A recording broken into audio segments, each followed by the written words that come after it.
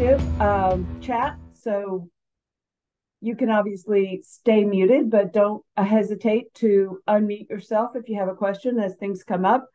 What I'm going to be going over today is a glimpse of really I would say the most meaty changes in the 2024 GAR forms, primarily changes to the FHA and VA loan exhibits, and changes to the seller and buyer brokerage agreements, and some new special steps. So obviously we only have an hour, but I just want to focus on, some of the stuff that I think is going to affect you guys on your day-to-day practice of real estate. Let's see, we've got people steadily logging in, which is awesome.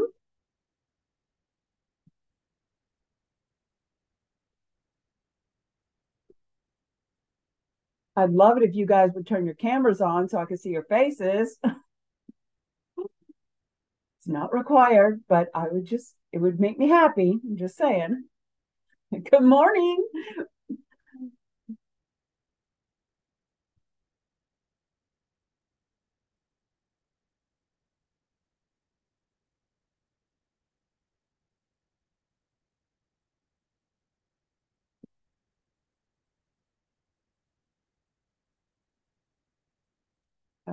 Okay.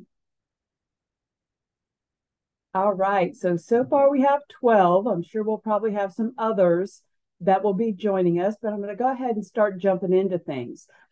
So first up, again, as I said, I'm not able to go over every single solitary change in the GAR forms, but one thing that I always try to emphasize is the changes that are the most substantive. So you're not going to get a lot of updates from me regarding a paragraph that got rearranged, renumbered, or bolded, or the change in one word or a comma or punctuation. I'm always looking to update you guys with the language that actually changes, what you do and how you practice real estate. So that's always going to be my biggest focus. So what I put together is a very short PowerPoint presentation. We'll go over it, and if along the way anybody has questions, again, this is an open format for you guys, and it's all just like a little casual learning environment. So if anybody has any questions as we go through a slide, I think we only have like 9 or 10 slides.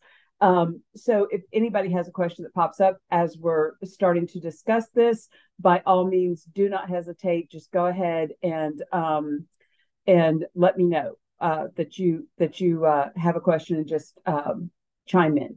Okay, so I'm going to start first with some changes that I think are probably the biggest changes, I would say, as far as affecting the way you practice real estate when representing buyers and also when representing sellers.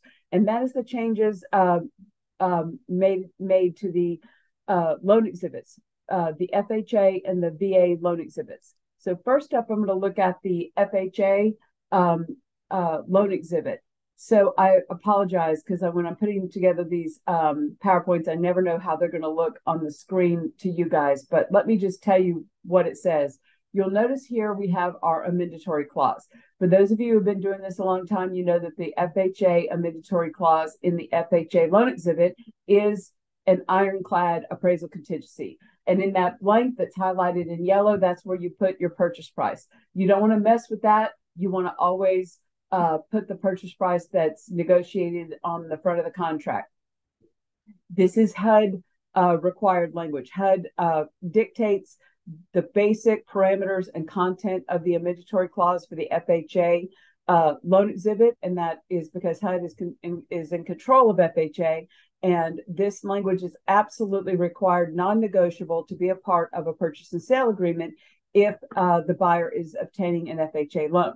So this amendatory clause has been around forever, since I can possibly remember, many decades.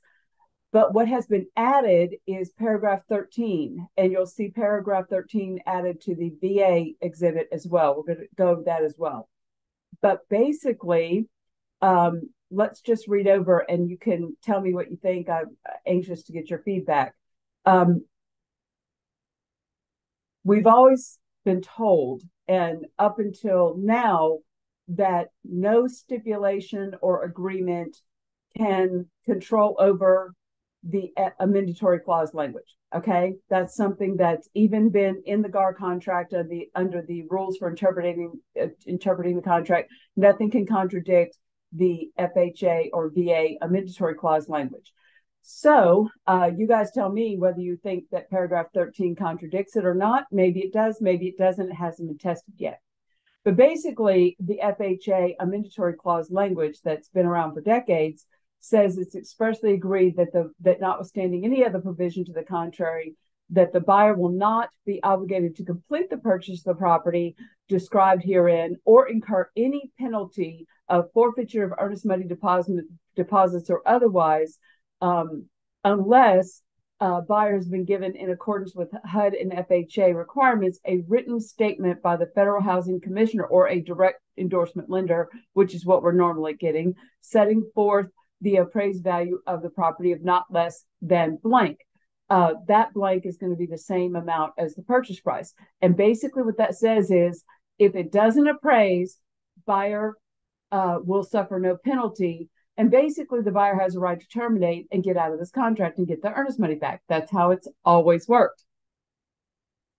Now we have paragraph 13. Paragraph 13 is saying, notwithstanding the above, okay, if a written statement by the Federal Housing Commissioner or direct endorsement lender sets forth an appraised value of the property that is less than the minimum appraised value, which is in that blank, buyer shall immediately provide seller with a written copy of such appraised value. In other words, a copy of the low appraisal.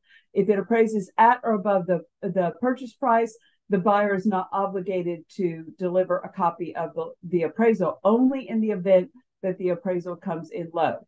And just as a reminder to you guys, with FHA and VA, the appraisal contingency is tied to the closing date. So it doesn't expire early or prior to closing the way that it does for conventional or cash or USDA loans. With FHA and VA, you don't have a deadline for an expiration date in these appraisal contingencies. You do have a financing contingency deadline in those exhibits, but that's a completely separate type of contingency. The appraisal contingency is its own separate contingency, and it doesn't have a deadline because it is alive until time of closing. But what this is saying is, if it appraises low, that buyer shall immediately provide seller with a written copy of the appraised value, meaning a copy of the low appraisal.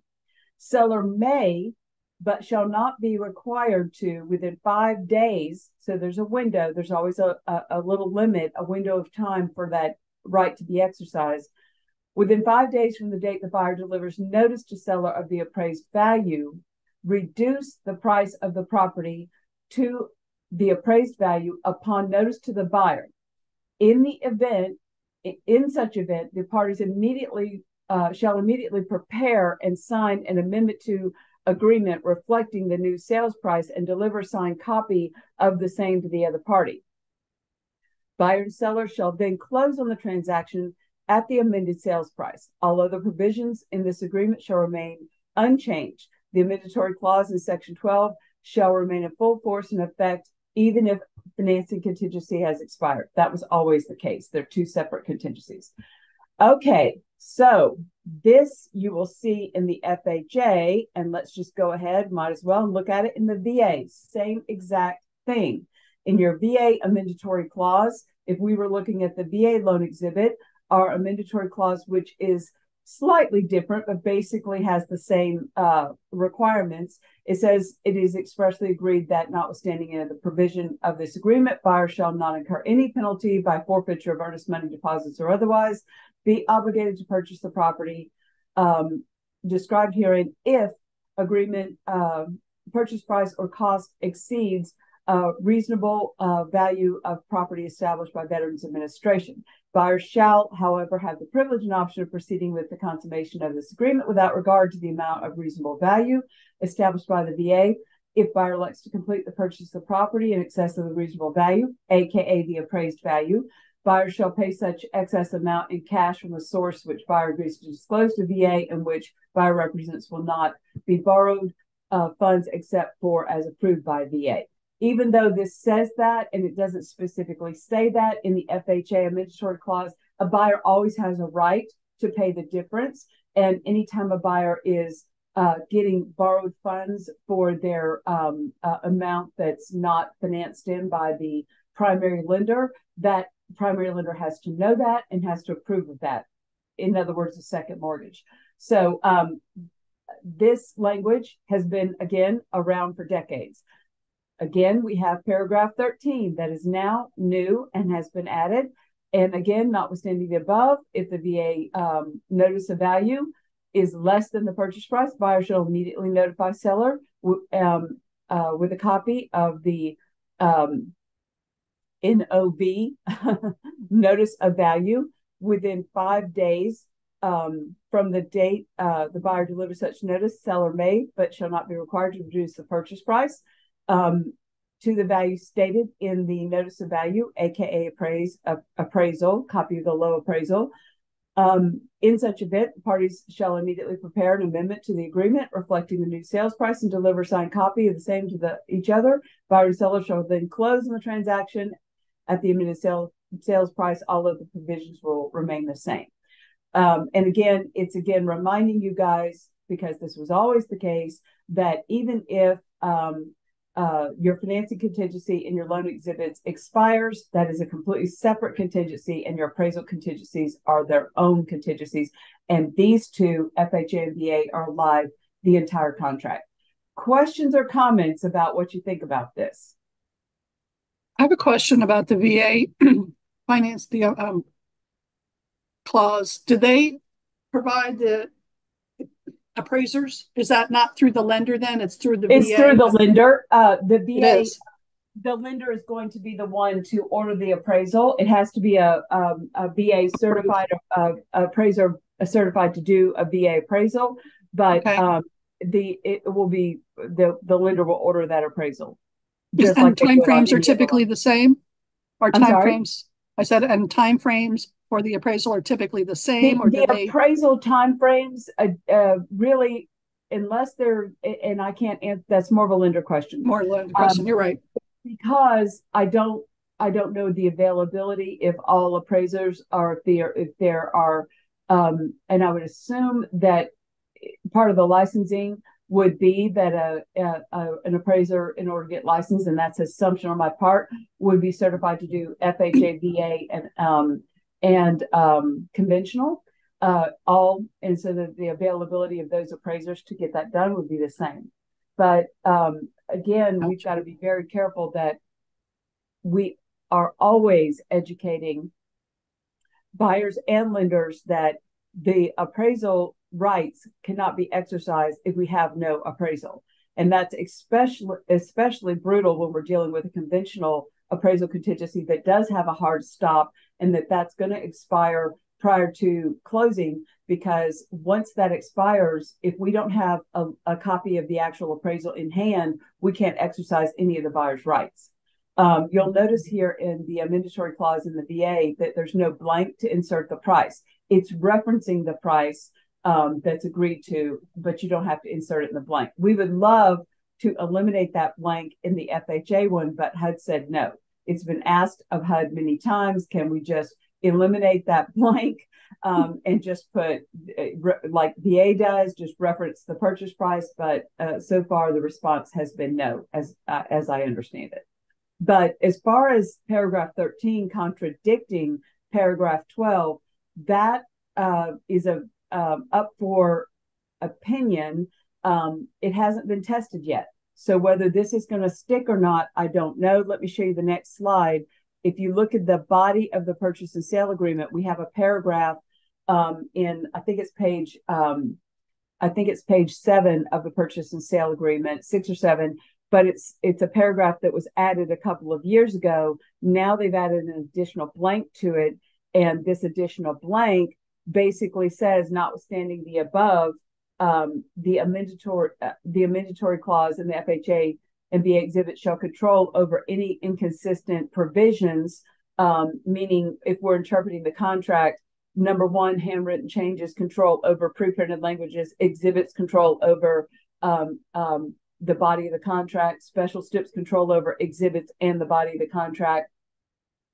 Then, notwithstanding the above, amendatory clause in FHA and VA exhibits control over all of those things. Then down here in paragraph 5, we said, okay, amendatory clauses in FHA and VA control over all of those things, every bit of the language in the contract, except the further agreement pertaining to amendatory clause section, which the GAR Forms Committee is saying here in paragraph 5, does not conflict with the amendatory clauses. So GAR is trying to use this interpretation paragraph to make a statement and have buyer and seller agree to that this new language requiring the buyer to submit the low appraisal and forcing the buyer to agree to stay under contract if the seller's willing to amend the price and lower it, rather than just having a walk, which up until now they had a walk. If they didn't want to propose an amendment, if they didn't want to give a copy of the appraisal, they didn't have to. And well, I would say that they didn't have to, but no one's going to take your word for it. So if you were trying to exercise your right and say, I'm walking because it didn't appraise, then you really need to provide that proof, even though it didn't specifically say that in the contract. Now it says that in the contract. If it appraises low, buyer must deliver a copy of the low appraisal, and they don't have a walk if the seller proposes an amendment and says, I'm willing to reduce it. This is a big deal for your buyers, because up until this language was added this year, buyers were not obligated to agree with the seller to reduce the price. And that gave them an out. Now they do not have an out. In essence, this is kind of forcing the buyers to give the sellers a cure opportunity, similar to what goes on in the conventional appraisal contingency.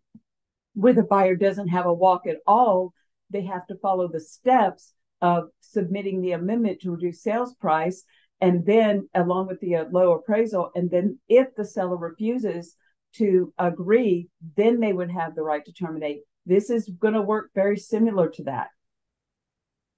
Who thought that up? It just seems kind of far-reaching of the government to require that, don't you think? It's not the government. It's not the government that is doing this at all. It is the Georgia Association of Realtors GAR Forms Committee that did this. Wow. And like I said, it hasn't been tested yet, and I've heard opinions on both sides. And I'm just telling you guys, I don't know if it'll stick. We'll have to see how lenders deal with it. We'll have to see how HUD deals with it. And it'll have to be tested to see if it's going to stick. Because if the Veterans Administration or if HUD feels like it conflicts with their amendatory clause language, GAR will have to remove it from the contract. But this is something I'm not familiar with. There could be another state that's got similar language in it that's forcing buyers to offer the seller a cure opportunity by saying, here's my low appraisal, and I can't just terminate if it appraises low and say, bye-bye, I'm out of here. I have to give you a copy of the low appraisal, seller. And if you are willing to propose an amendment to reduce the price down to that appraised value, then I'm stuck. And I'm going to have to go ahead and stay under contract and close at the reduced price. It's literally forcing the buyers to offer the sellers a cure opportunity, which is the whole intent and the whole way that your conventional GAR appraisal contingency works. This is a slightly different structure to it and slightly different requirements. And it does, the big difference here too is that it puts a burden on the seller to propose the amendment. No requirement on the buyer to propose the amendment. All the buyer is required to do is deliver a copy of the low appraisal. Then the ball gets put in the seller's court to submit an amendment to reduce the the sales price or an amendment to agreement with the new sales price within 5 days if they want to exercise that right. Buyer then is obligated to sign that amendment to reduce the price. And if the buyer doesn't, I think the buyer, under the way this is written, is in default.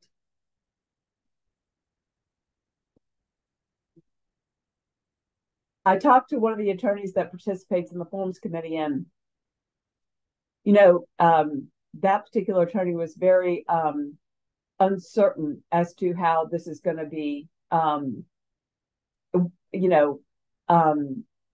received by lenders, by HUD, by VA, or if they'll even pay any attention to it at all.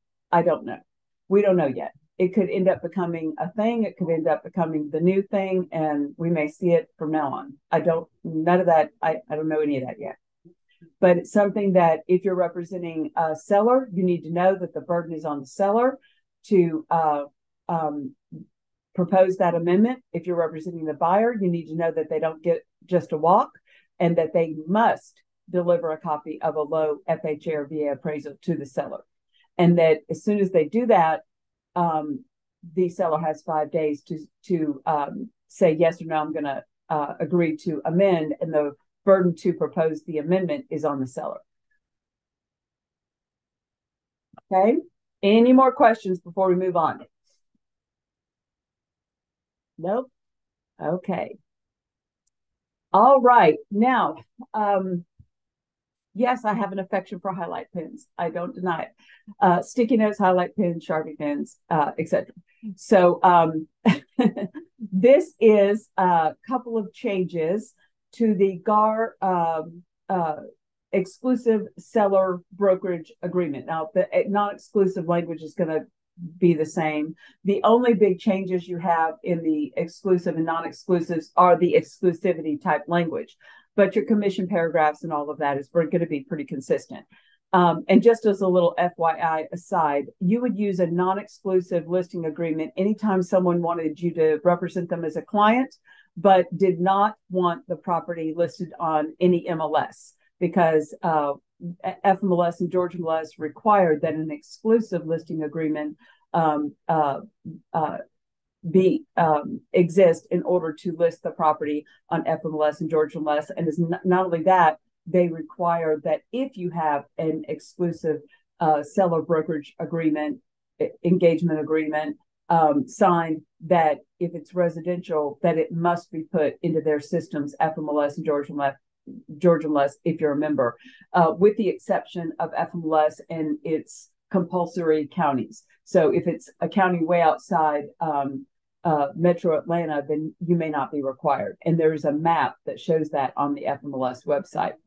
But this is in response, what we have here highlighted in green, this is in response to the lawsuits, the class action lawsuits that we had going on this past year in 2023, and the judgments that came down and this and that. And part of the allegations in several of those lawsuits was that in the class action case with the sellers, the one that had the very large $1.78 billion judgment, which is susceptible to triple damages because it involves federal regulations, federal laws being violated.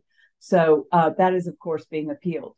And I don't anticipate that that judgment amount is actually going to ever actually come to fruition. I believe that it's going to end up settling because it's going to become this huge nightmare of legal fees for both sides.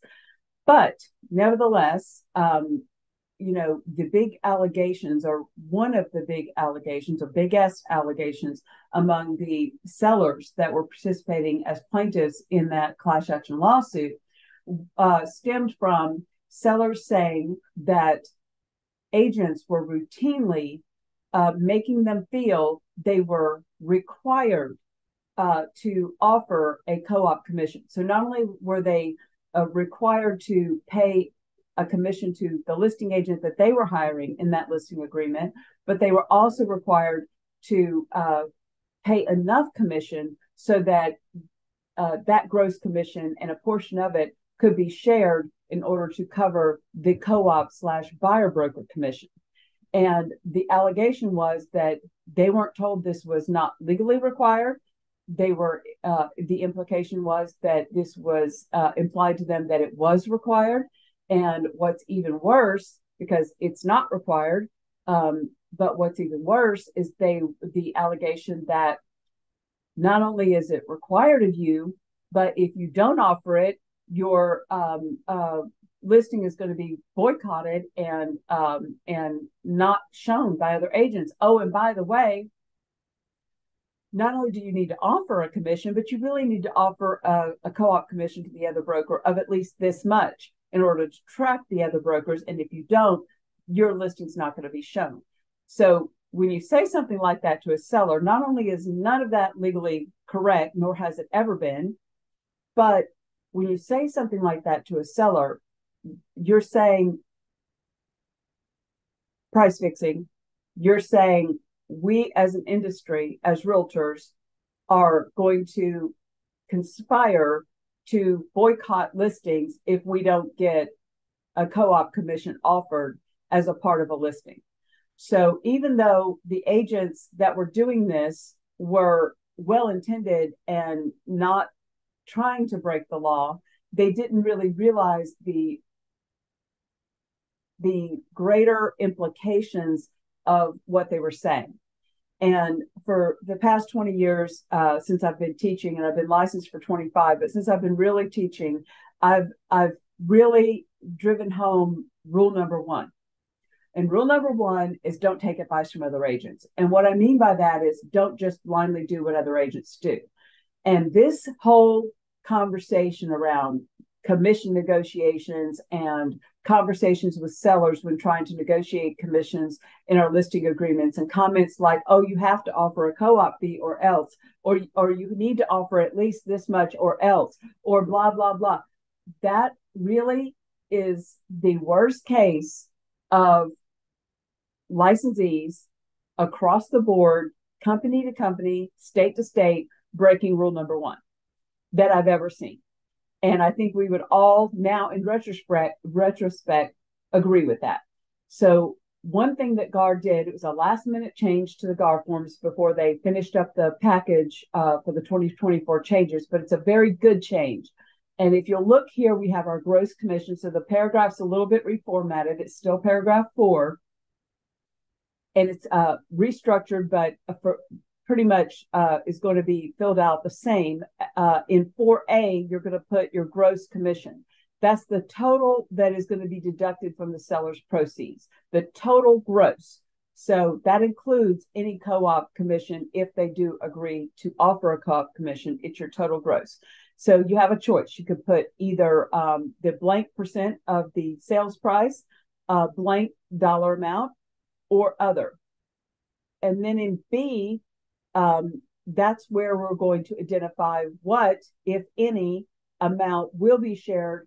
And this obviously has to be agreed to by the seller and advertised the way the seller agrees to it. So you can't state something in this agreement and then advertise something different. So it's very, very, very important. If you ever find yourself in an arbitration situation, they will absolutely want to see your listing agreement, and they were going to want to make sure that whatever you've advertised better match that listing agreement.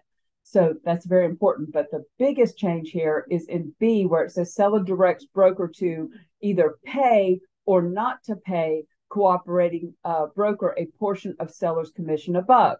This is huge because this is where a seller can't deny that that this was clearly an option that was provided to them. So, you know, at the end of the day, it's about as blatant in your face, pay or not pay. And that's what GAR is trying to do here, is say you were clearly given a choice that you either are directing that a portion of the above gross commission will be paid out to a buyer brokerage agreement if one procures a buyer for us, or not. You're either agreeing to that or not agreeing to it. That is putting the burden on the seller to say, listen, nobody's forcing you. We're not saying you have to do that. By the same token, You guys are your own independent contractors, you're your own business people, and your brokers are just here to hold your license and help facilitate your practice of real estate.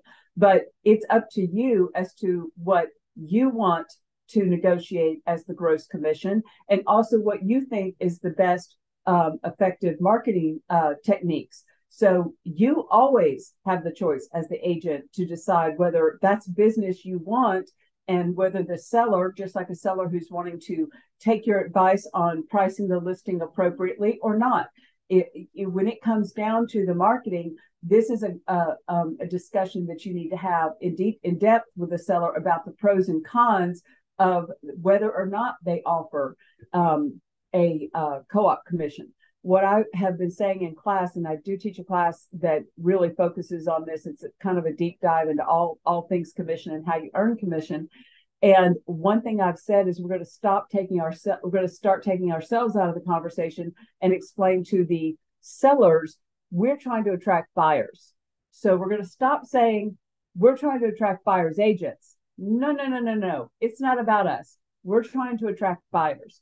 And basically, when you offer a co-op commission, assuming the buyer has their own buyer representation, which is going to be a vast majority of the time, and we legally cannot interfere with or do anything to disturb or disrupt or terminate or breach that buyer brokerage agreement that buyer has with their buyer broker. But buyer has cash to close they have to come up with.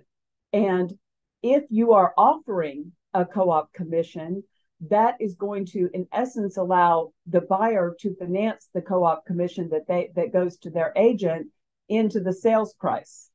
So that will definitely benefit the buyer as far as their cash to close obligation. So that's the way that I've been trying to help us restructure our way of thinking. It isn't required, but you as the listing agent may feel that is a very wise choice, because in essence, you're letting the buyer finance the commission that their agent is going to get paid into the purchase price, so that helps with their cash to close obligation. Okay. Now, a couple of years ago, the GAR Forms Committee also added language to the purchase and sale in the closing cost paragraph that said if the buyer wanted to direct a portion of or all of the closing costs that the seller has agreed to pay to cover their commission obligations to their buyer broker, that they could do that. So that option is also there. But what we're basically saying is, sellers, this is not an obligation, and there's no minimum amount. Commissions are always negotiable, but it may be something that would be attractive to the buyers you're trying to attract. So then you would have to, in B, state the amount. Now, the amount that goes into B is the amount that is going to be advertised as the co-op commission. Now, in the exceptions paragraph highlighted in green, at the bottom of the B box, that's going to be where you put any special circumstances. And I would really encourage you to make sure that you are putting those exceptions in public remarks. FMLS and Georgia MLS are now allowing them to go in public remarks, whereas it used to be private remarks. This would be things like, if I show your buyer the property first, if buyer makes first contact with me, if buyer comes to my open house, et cetera, then the co-op commission amount will only be 1.5% of the purchase price. That's not required. Not everybody does that as listing agents, but if you do that, you have to make sure that it is really described in paragraph 4B in the exceptions section, the same as, or as close to the same exact language that you're going to put in the public remarks. And now more than ever, we have to be super transparent about the co-op amounts being offered, if any, and about any changes or exceptions that will vary that co-op amount, because buyers now more than ever are going to need to know what co-op amount is being offered. They're going to need to know that if they make first contact with the listing broker, that there's a comment in there that if the buyer is shown the property by the listing broker or whatever, that the amount of the co-op fee will be reduced, because this directly affects the buyer's wallet. Their buyer brokerage agreement, whatever they've agreed to pay their broker, will be reduced by the amount of the co-op fee. So let's say, for example, that this listing says that there is a 3% of the purchase price co-op fee advertised. Then the exception section says that if the buyer makes first contact with the listing agent, or if the listing agent shows the property directly, blah, blah, blah, that the co-op commission will be reduced to 1.5%. Buyers must know that, so that when they go and engage in that behavior and make that first contact and request a showing directly with the listing agent, that they realize that will affect the amount of co-op commission that their agent is going to get paid, which will have a spin-off effect of causing them to have to pay that out of their pocket. Any questions? I'd have a question. So is it not proper then to say to your seller, I charge, to work with me, I charge a 6% commission, and 3 of that goes to the broker, you know what I mean? Can we say that? You can say, you've got to be careful not to say I charge this and it goes to the other broker. That you've got to be very careful with, because that is saying, you can negotiate all you want for your commission, but when you are making them feel that they have to pay the other broker's commission, I would soften that language up and say that this is what I recommend, because at the end of the day, we're trying to attract buyers. And let's explain to you why. Right. You don't have to do that, but from a marketing perspective, I know this is going to be an attractive thing to buyers, because this affects their cash to close. That was really helpful. Yeah, thank you. So we can say so much, not everything that we used to say. This is required, you have to pay a minimum, blah, blah, blah, blah, because you have to be careful with your matter of fact, boom, boom, boom language, because that was part of the consensus of the class action lawsuit, with hundreds of thousands of sellers across multiple states acting as plaintiffs. And just a little aside for you guys, I didn't pull it up because we don't have a ton of time in this presentation, but just so you know, several years ago, Seth Weissman added language to the brokerage agreements, which still exist to this day. And the language, which I don't have snipped here, but it's in all of our brokerage agreements, that says that our clients, buyers or sellers, agree not to participate in class action lawsuits, okay? And that they agree that if they have any kind of dispute, that they will settle it by arbitration prior to litigation. Now, many of you may know that there is a Georgia lawsuit that has been recently filed, a spin-off copycat lawsuit. This always happens as a result of that big class action lawsuit judgment that went down a few months ago. There's a local case filed in Georgia, and Weissman, as the attorney for Georgia Association of Realtors, has confronted the attorney and let them know, by the way, you do realize that any of those plaintiffs that have signed GAR brokerage agreements have agreed specifically not to participate in class action lawsuits. Oh, and by the way, they've also participated to arbitrate rather than litigate. So that lawsuit is, at minimum, we anticipate that lawsuit to be amended, if not a summary judgment, but we'll see. But Weissman's all over it, and that language has been in the GAR brokerage agreements for about 5 years, maybe 6 years. So it's been in there for a minute. So that's helpful. And that's something that you're not going to find in a lot of states. So that's where we have some above and beyond representation. Let me glance before we slip over to the chat. Yes, this is being recorded. For those of you who are asking that question, this is going to be recorded and it should be posted. Now, I want to point out to you guys at the paragraph 4 language, and anytime you're looking at a GAR purchase and sale or a GAR agreement, you always have your blanks on the front and the blanks with the title of the paragraph. And then when you flip into the interior of the document, you have a corresponding paragraph with the same title and same number. And that's where the more meat and potatoes language is that corresponds with the paragraph on the front of the document that has the blanks. That's the same when it comes to the brokerage agreements. So let's look here under the corresponding language in the body of the exclusive seller brokerage agreement. And this is paragraph 4B regarding the co-op commission and sharing commission. It says, if seller has directed, obviously we have to be careful.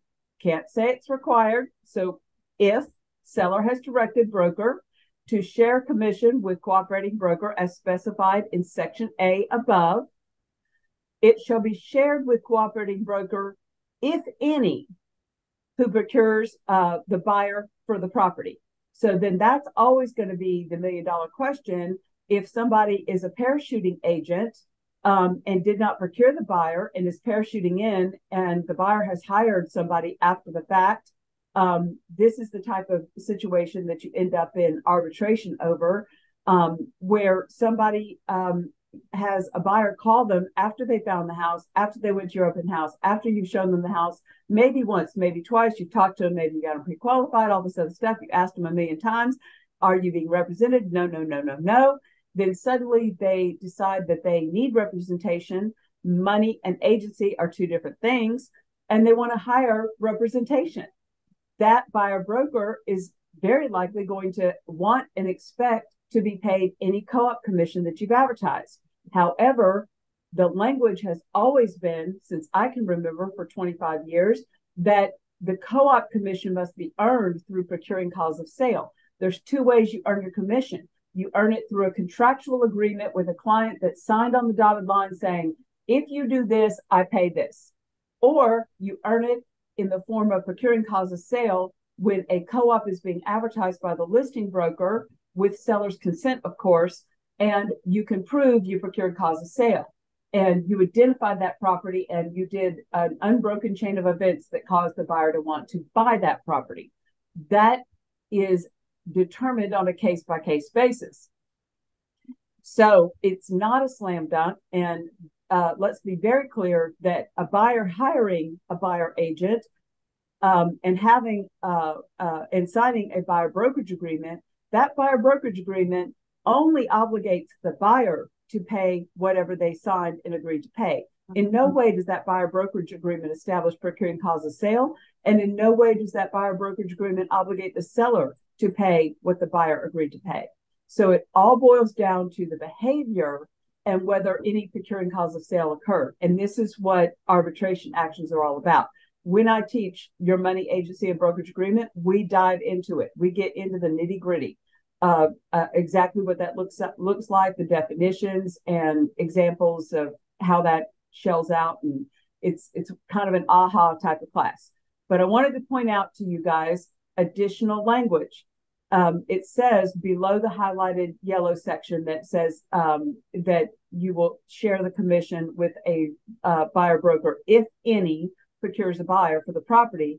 Then it goes on to say, if this agreement specifies that no commission is being paid by seller's broker to the cooperating broker, then no such commission obligation shall exist, and the cooperating broker commission shall be paid by the buyer based on the buyer brokerage agreement.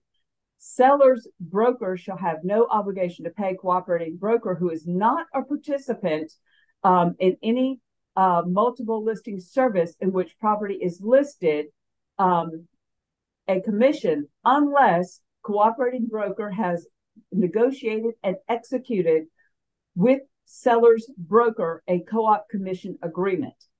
This has been an ongoing issue.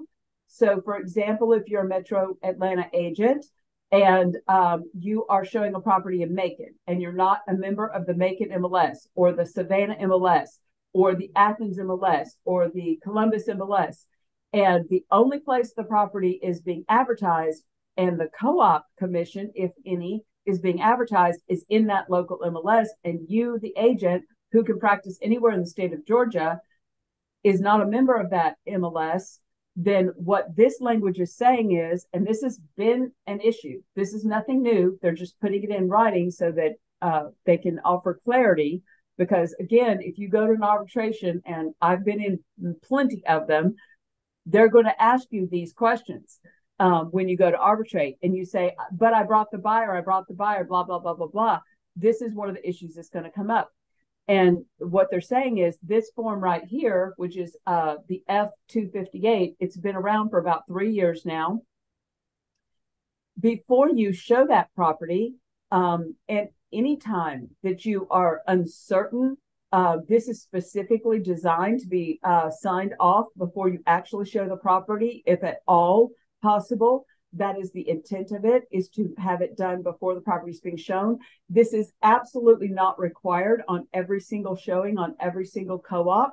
But in a case where there's a question about the amount of the co-op or whether you're eligible for the co-op because it's in an MLS where you're not a member, or maybe there's that exceptions paragraph where it says if buyer contacted, and maybe all the buyer did was call the listing agent. Maybe they didn't even show it, but they called them or whatever.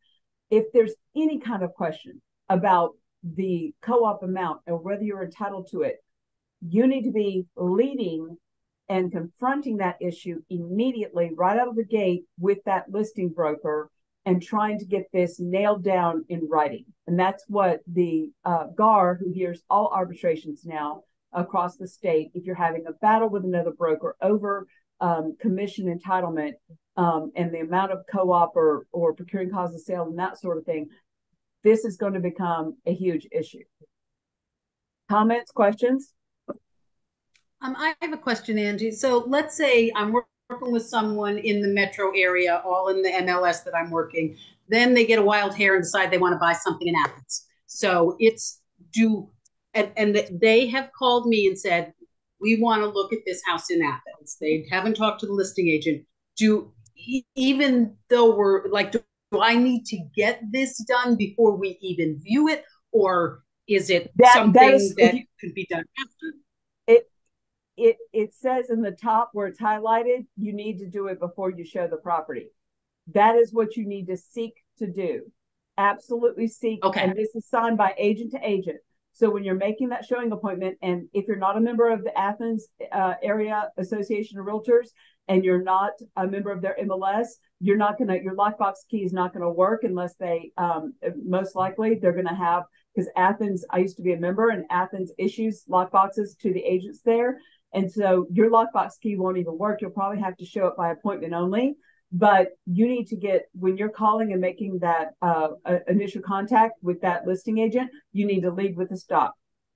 If it's an issue, you need to know that now, and you need to then go back to your buyer and say, okay, buyer, again, I'm going to show you whatever you want to, I want to show you. And, the buyer has signed, presumably, the buyer has signed a buyer brokerage agreement saying that I'm hiring you and I'm willing to pay you XYZ. But in the event that the seller is not willing to pay a co-op commission, or you're not eligible for that co-op commission for whatever the reason, you need to then go back to the buyer and say, we're going to go look at it, what have you. Just understand that this is a situation, so that's going to fall back on you. You'll be the one responsible for paying the commission out of pocket. And can I assume, or I shouldn't say assume, is that a discussion I have with the listing agent? Like, do I get what is listed in the MLS? Am I getting that? Let's say it says 3%. Yes. You need to confront that head on with the agent, and whatever is being advertised, or whatever exceptions they have, or whatever it is that should you procure this particular buyer for that particular listing and go under contract, you guys need to be super clear on to what commission is going to be paid, how it's going to be split. This is way before you ever get to the instructions to closing attorney. The instructions to closing attorney are basically not intended really to establish an agreement of commission. It's just notifying the closing attorney what to put on the settlement statement. This is where you're like, let's get an agreement, okay, ahead of the game.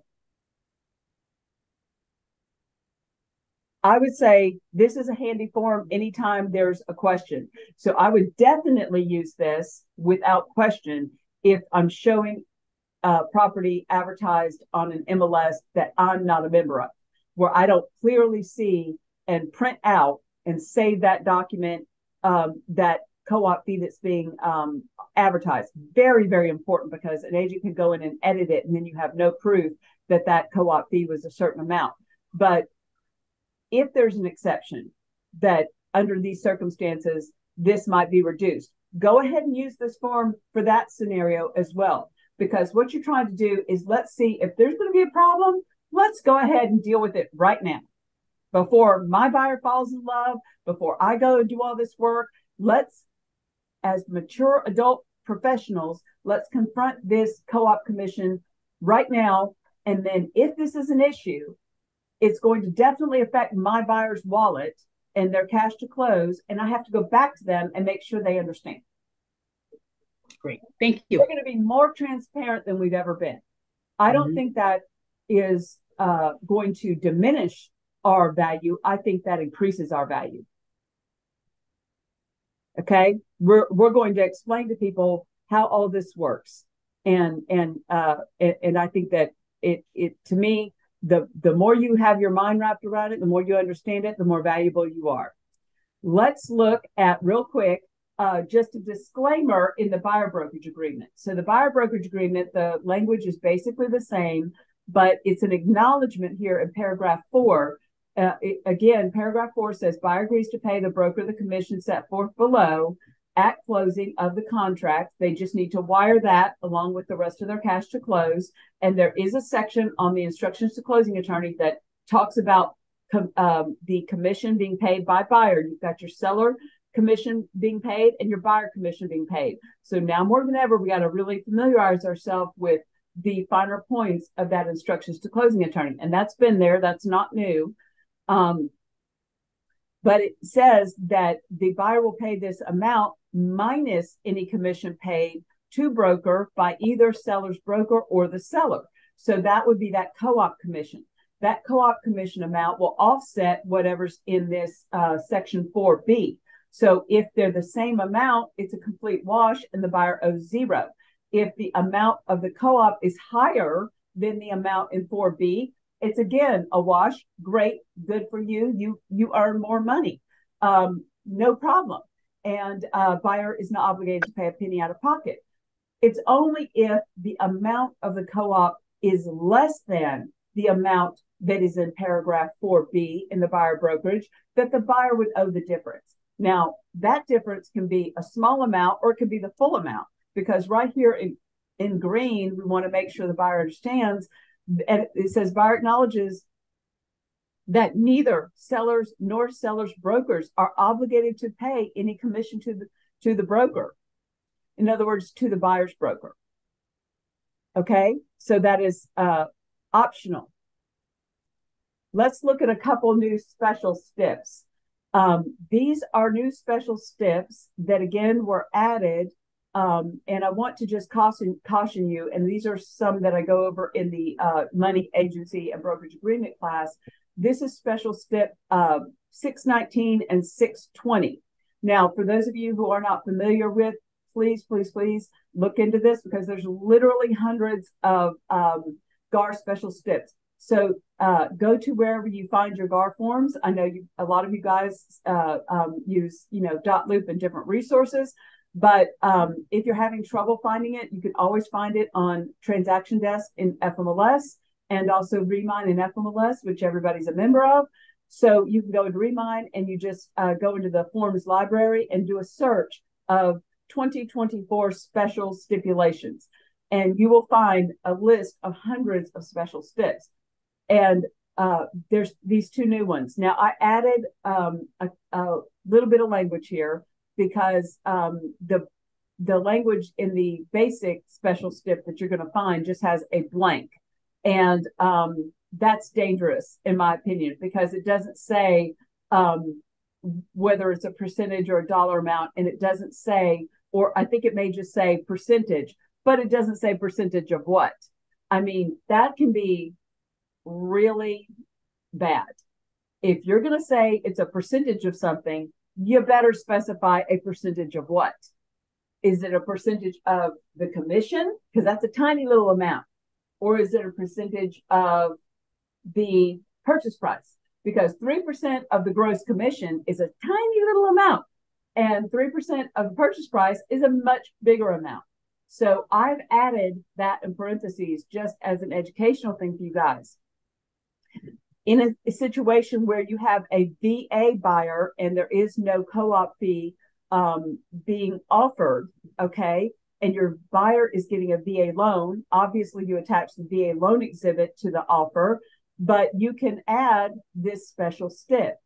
And that is because, you know, VA does not allow a buyer currently, that could change, but currently does not allow a buyer to pay the buyer brokerage commission. So we're going to add this special stip, and this is only in cases where the buyer has agreed to pay a commission, and then the buyer is obligated to pay that commission in the buyer brokerage, and the amount that the seller is offering is zero or less than the amount that the buyer is obligated to pay, and there's a gap, okay? And like I said, my advice is that you put the percentage of purchase price if that's applicable. Sometimes, though, it makes more sense to calculate the dollar amount and put a dollar amount instead. Like if there's a gap of like $2,800 and putting a percentage doesn't work. So the seller's already offering to pay 2.5%, and then there's a gap. So you could put 0.5% of the purchase price or something like that, or what have you. Or you put the gross, that they're going to pay a gross of 3% to get it up to the total amount. Anyway, I want you guys to look at this. This is okay because of the fact that the Veterans Administration does not allow the buyer to pay the buyer brokerage commission. This is okay to, of course, we always have to discuss it with the buyer, but this is something that in that circumstance, you would feel a lot more free to go ahead and use this. Since under the VA loan program, buyer cannot pay buyer's brokerage commission, buyer hereby requests seller and seller hereby agrees to pay buyer's broker blank percent of the purchase price, okay? And you would need to write the words of purchase price or blank dollars, flat fee, whatever makes the most sense. And think of this as the gross amount. So whatever the gross amount is. So if the seller's only offering this much, but your buyer brokerage agreement says this much, put the gross in because you're amending what they've offered. And so you want to put the gross amount in. As a total real estate commission due to buyer's broker at closing, nothing herein shall be interpreted as a request to alter, modify, or change the commission to be received by seller's broker, if any, that seller may have agreed to pay seller's broker in separate written agreement. That disclaimer, that last line, is there because it's a violation of license law to put any language in a purchase and sale or an amendment to the purchase and sale that is signed by a buyer and seller that causes another broker to get a reduction in the commission that they'll be paid. So that's where we have to make that clarity. Let's look at the generic multi-purpose special stip. This one can be used for any other type of loan where it's not a VA. But you've got to be careful because we've got to make sure that, you know, buyer has agreed to come out of pocket, and there's no law, if it's not a VA, that's telling them that they can't pay the commission in the buyer brokerage agreement. So if a buyer is wanting to put in an offer, it's just like any other term. Are they going to ask for closing costs? What kind of loan are they going to do? What kind of purchase price are they putting in, et cetera, et cetera. It's one of the key terms that's going to make or break the overall appeal of their offer. And before you just go ahead and put this in, you are supposed to discuss this with the buyer and see if the buyer wants this language put in, okay, in the event that a co-op fee is not being offered, or that the co-op fee is less than the amount that the buyer has agreed to pay you in the buyer brokerage. In that event, if it's just like, hey, buyer, do you want to ask for closing costs? Hey, buyer, what kind of price do you want to ask for? All of this affects the buyer's, ability to perhaps engage in a binding contract. It's all the seller's looking at all their total net and all of the terms. You may have a situation where the buyer says, hey, I can afford to pay the difference in that co-op commission. They're going to offer a 2% of the purchase price, and I can afford the 1%. I want to get this house. So I don't want to ask the seller to pay a total 3%. I'll pay the difference that's in the buyer brokerage. All I'm saying is this is a conversation we have to have. But the way this reads is very, very similar. It says buyer hereby requests and seller hereby agrees to pay buyer broker blank percent of the purchase price. You guys will have to write in the words of purchase price, or you use one or the other. You don't need to put them both in there because then they'll contradict each other. Or if it's more appropriate, a flat fee as a total real estate commission. That's the total. So don't just put the gap amount, put the grand total you want the seller to come out of pocket with as a total real estate commission due to buyer's broker at closing. Nothing herein shall be interpreted to request as a request to alter, modify, change the commission to be received by seller's broker, if any, that seller may have agreed to pay seller's broker in any separate written agreement. So that's that disclaimer saying. Hey, Audrey, is Rebecca available or Amanda? I'm sorry. I heard a question. With Keller Williams Midtown. Hello? Sorry, y'all. That's okay. Okay, guys, that was I think that's my last slide. Yep. Questions or comments about any of this?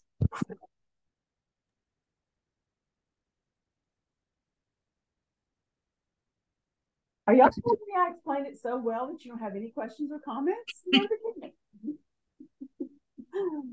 That can't be true. Come on. What do you think of the FHA and VA paragraph 13? Like it? Don't like it? Angie, it's Pam. Can you hear me?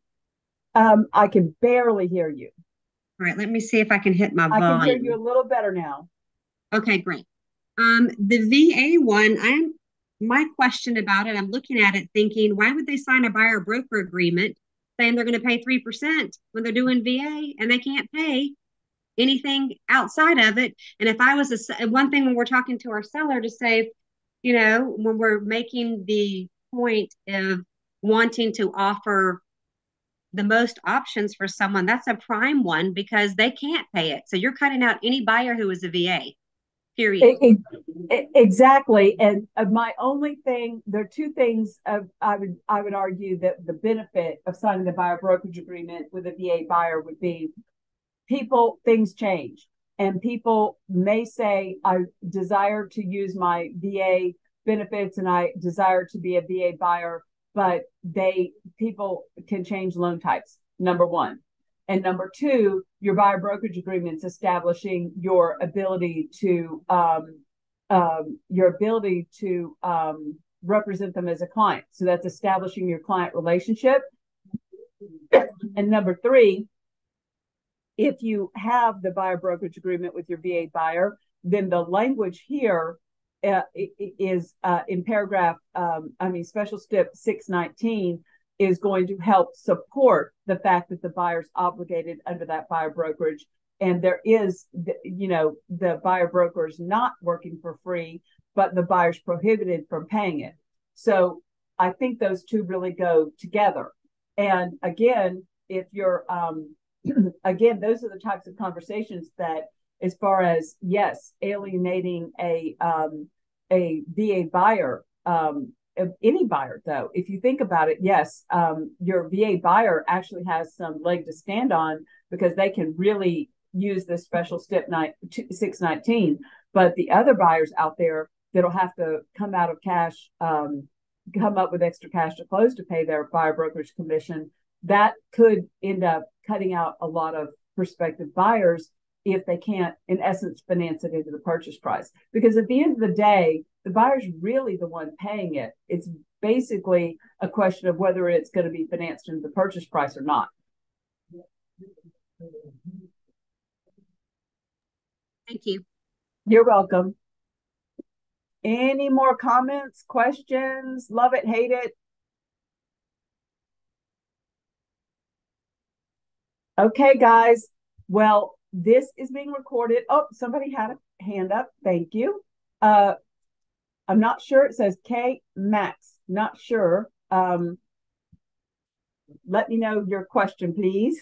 Yeah, my question is, it kind of sounds like we almost will be using buyer brokerage agreements per offer. In other words, it seems like the if you're representing a buyer, that the way that you're structuring an offer will change based upon the scenario that the seller is agreed to.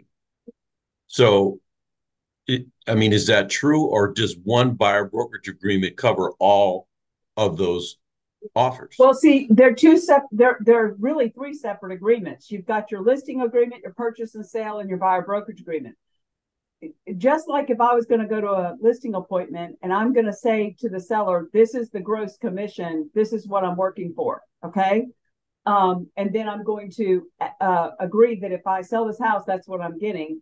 And then there's the option of having a portion of that gross commission. So obviously it would need to be a higher amount if you're going to share a portion of that, and the seller has to agree to it. You establish with your buyer, and that amount doesn't need to change based on what the seller's offering. You establish with your buyer what you're willing to work for, period.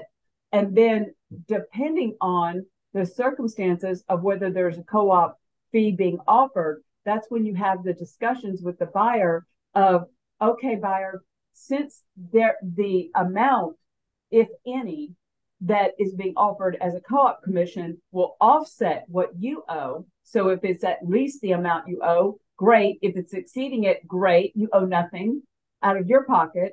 But if it's less than, you need to understand, and this is where that conversation is going to happen on your buyer brokerage conversation, that the gap, if there is a gap, could be the total amount, or it could be a lesser amount. Then, we'll have some options if you want, where we can ask the seller to cover that. They may not. This is, though, ultimately going to be your responsibility if the seller's not willing to pay it. So you don't need to redo your buyer brokerage agreement based on what they're offering. I hope that makes sense. So you've established what you're working for that buyer. And then whatever the seller's paying is simply offsetting that. And you don't need to change your buyer brokerage agreement to match what the seller is paying. Okay. I tell a story in my agency class, true story, of a arbitration, a very spirited, ugly arbitration that I went to some years ago, and it was with a very big brokerage. And you would think that the broker that supported their agent would have understood this concept. They should have. But their agent, the buyer, was unrepresented, found the marketing that our listing agent had done, attended an open house, signed the registration for the open house, was asked repeatedly and put in the registration that they were not being represented, talked to the listing agent for approximately, and all this could be verified through emails, phone calls, etc. Talked to the agent for almost 2 weeks, got pre-qualified with the agent's preferred lender. Agent went back, took pictures of the attic, all these discussions about the house with this unrepresented buyer. Then the buyer suddenly tells the agent, I'm ready to make an offer now. And then out of nowhere, that evening, she gets an offer from a buyer agent that is now signed that day a buyer brokerage agreement with that buyer to represent them. So she had an exception written in her listing that said if something like that were to happen, that the buyer broker would only get 1% of the co-op. And that is what we agreed to pay at closing. And they took us to arbitration. And no matter what I said, I could not get this through to the buyer agent. And he testified under oath that because his buyer hired him and agreed in his buyer brokerage agreement to pay him 3%, that was what he was entitled to earn. I said, I'm not disagreeing with you, but the person who agreed to pay you the 3% was your buyer. Our seller did not sign that buyer brokerage agreement and never agreed to pay you 3%. Our listing never agreed to pay you 3%. And you did not procure cause of sale. You basically are a parachuting agent, and that buyer is entitled to representation. Money and agency are two different things, and they can hire someone to represent them. And that someone can be on that contract. And you're representing them, and you establish that, and you mark on the contract that you're representing the buyer as a client. All that's great. That has nothing to do with whether you procured cause of sale and actually earned that co-op. This agent actually wasn't really even entitled to any commission, but we allowed him to have the 1% because of the fact that we had identified that that was what we would offer. So fine, we offered to pay the 1%. Not only did they lose the arbitration because they didn't understand, but they appealed it and lost a second time. But that's what I want you all to understand. And it amazes me. Even agents that have been licensed 30 years are shocked when I say to them, when the buyer agrees to pay you a certain amount in your buyer brokerage, that amount is only the buyer agreeing to pay, and they're the only one who has agreed to pay that amount. And that amount has no effect on what the seller has agreed to pay. Does that make sense? Yes. So that's something that we all need to be really, really, really aware of. And now more than ever. So, and we also want our buyers to be very well versed and very well educated about how we earn our money, and also why it's important to just be loyal to our agents, and allow our agents to earn procuring cause of sale. So I'm running over. So I just got a note that I'm running about 6 minutes over. So I'm going to wrap it up, guys. But email me at Angie@heartofatlantagroup.com if you have any further questions. And of course, you can also reach me or Tom anytime at broker@heartatl.com. Excuse me. Thank you so much, guys. I appreciate you all being here today. Thank you, Angie. Appreciate it. Appreciate you. Thank you. Thanks, Angie.